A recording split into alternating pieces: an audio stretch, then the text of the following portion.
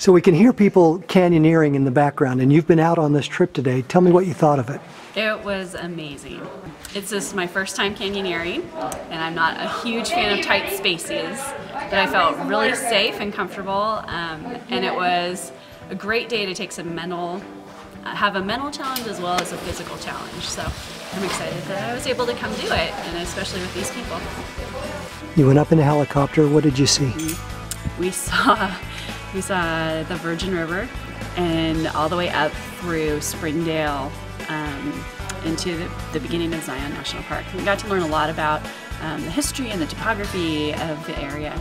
I think most of all it's the camaraderie that these women have had and the community that we've built over the course of the week. Whenever you do something that's a challenge or something out of the ordinary, it bonds and glues people together, and that's what this week has done. And it's been amazing to be able to experience.